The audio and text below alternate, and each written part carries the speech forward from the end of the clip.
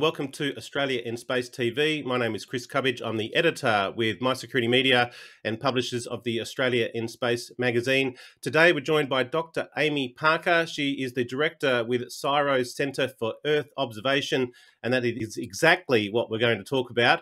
Without further ado, Dr. Amy Parker from Perth. Thanks for joining us. Thanks very much, Chris. Nice to be with you. Great. Earth observation, it's a real focus for the Australian Space Agency. They've got a roadmap in this domain, and you're now the director of CSIRO Centre for Earth Observation. So it's great to have, I'm a Perth boy, so it's great to have you there from Perth. And there's a couple of ways we can go. You've got a fascinating background originally from the UK and also associated with Curtin University as well. Maybe a background to the centre on Earth observation, and then we'll dive into a couple of the key projects, particularly the NovaSAR satellite as well. So, Amy, yeah, wherever you want to start really is maybe a little bit about the centre. Thanks, Chris. So, yeah, you're right. I'm originally from the UK, as I'm sure you can all tell by the accent, and I've always been a user of Earth observation data, which is how I ended up where I am today. And that had traditionally been for looking at natural hazard applications. So really interested in geophysical hazards, which really uses a specific type of Earth observation data called Synthetic Aperture Radar. And the satellite that you just mentioned in your intro there, NovaSAR, is one of those satellites. So the Centre for Earth Observation at CSIRO really represents a lot of the work that's done by many different scientists. So there are over 80 scientists using this type of information in the work that they do. And the centre really provides a focal point for a lot of that research.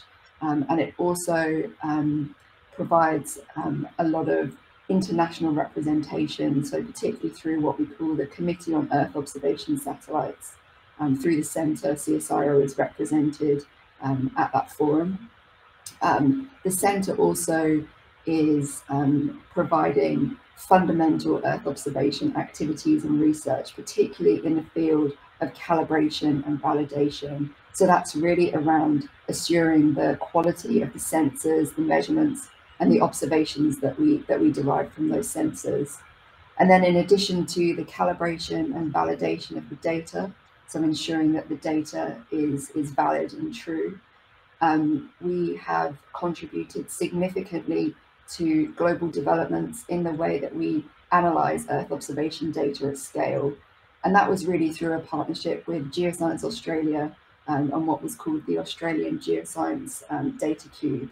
And that's now become a global initiative called the Open Data Cube, and it allows us to really exploit the advantages of cloud computing and decades of data that we now have access to. You know, we really do now have an overwhelming quantity of this Earth observation data that's being made available. So how we can extract maximum value from that is really at the forefront of our activities in the centre. Well, what's some of the real sort of applications of this data and that we're using day to day? Obviously, things like weather is a sort of a key one, but what are some of the sort of the breakthroughs in the application of data? Because I think crunching those numbers, we've now got the computing power to do that. So the capability to turn that data almost from real time into an application. What are some of the standouts for you? Some of the standouts are really in the kind of the ag space, in agriculture, and how we can use the Earth observation imagery to provide really at scale crop monitoring, classification, and looking at how we can optimize processes in agriculture. And then using these really long time series that have been accumulating in the background for decades to then actually be able to track some of the degradation of our environments over time and look at some of the impacts of our changing climate. Where we have these very long time series is really where we're able to look back in time and make very real observations of what's been occurring. I'll tell you, are you working with the likes of, say, the Pawsey Centre there as well in Perth?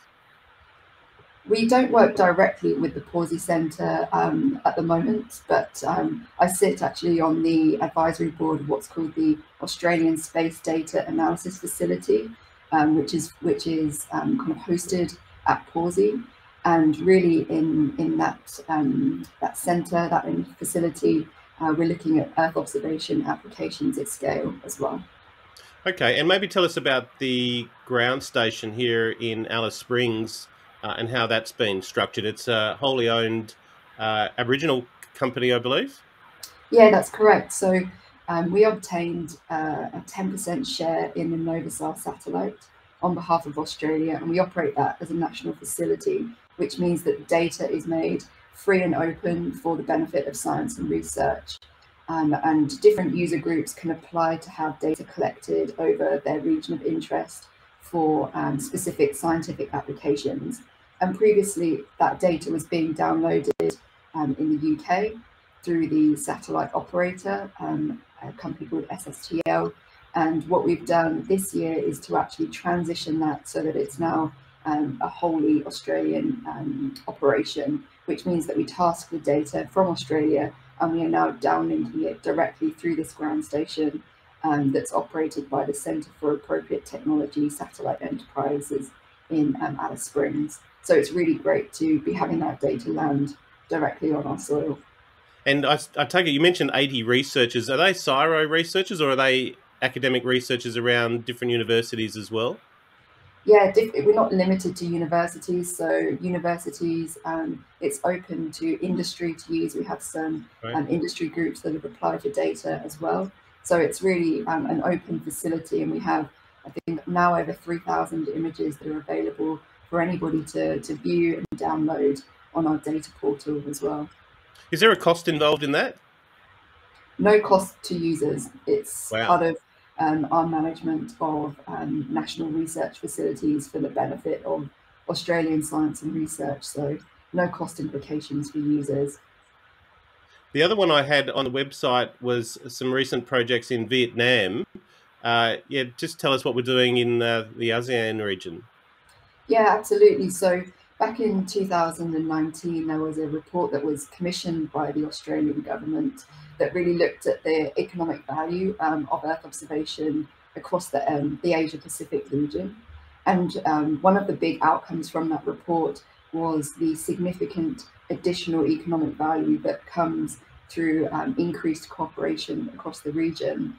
And sort of towards this end, we've been really working with that data cube technology that elevates Earth observation from having specialist software on your computer and lots of time consuming data downloads to pushing everything onto the open cloud, which means that you just need a desktop or a laptop and an internet connection to be able to really do the same work. And we're implementing this data cube technology on AWS, Amazon Web Services in Singapore, and operating that for different institutions in Southeast Asia.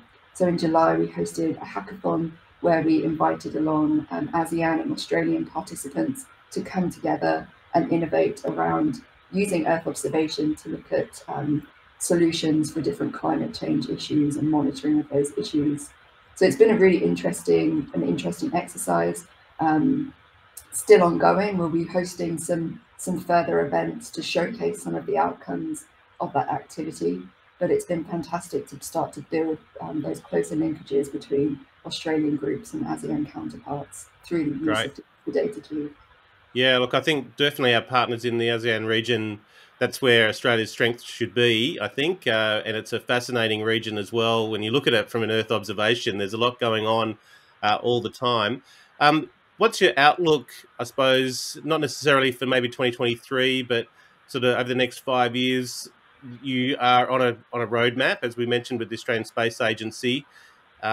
Any sort of project milestones that you anticipate in the near term? I think one of the really interesting aspects that we're sort of focusing on at CSIRO is, in particular, satellite missions that are focused around Australia's specific needs and that fill a gap in the satellites that are currently available. And so we've been working on what's called the Aquawatch Australia mission with partners at the SmartSat CRC, and other institutions in Australia, really looking at how satellite data could be tailored to look at our specific water quality issues that we face in Australia, because currently it's really a gap in the current the observables that are available from other satellites. So I think that's one of the really interesting and exciting things that is highlighted in the roadmap. And then one of our biggest sort of challenges and call to actions is really looking at that development of the workforce.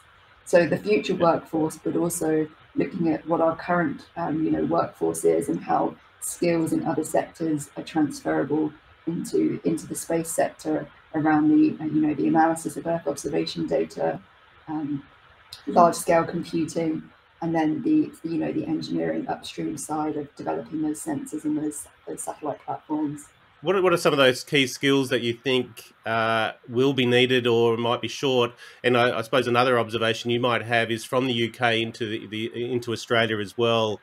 We're obviously working closely with the UK on the space bridge, but yeah, just the skill transfers and the key skills that you think we should be paying more attention to upskill that future workforce.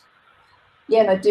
You mentioned that point about moving from the UK, and I think that we are lucky because it's currently very topic. Space is very much a topic in Australia. It's viewed internationally as an up and coming space player. A lot of activity happening, a lot of excitement, and I think that is attractive for people to to perhaps think about relocating to Australia. So I think that that's something that's currently working in our favour, but really promoting those basic STEM skills amongst our school kids, but perhaps doing it in less traditional ways. One of the things I always think about with Earth observation data is it's so visual that it's quite a good way to capture the attention of young people, but really every pixel in there is a number.